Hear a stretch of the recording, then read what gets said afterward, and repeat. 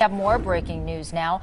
More traffic problems for your commute. A dump truck hit utility poles on Capitol Drive in Brookfield. This is a live picture coming to us from the scene of Capitol Drive between Calhoun and Brookfield roads out there. And only one eastbound lane of Capitol Drive is open right now because there are power outages associated with the accident from earlier this morning. A dump truck hit some utility lines and causing the issues here. So Energy's on the scene trying to restore power, fix those poles. So it's kind of a complicated situation. We'll continue to have updates on this story coming up throughout Live at Daybreak this morning.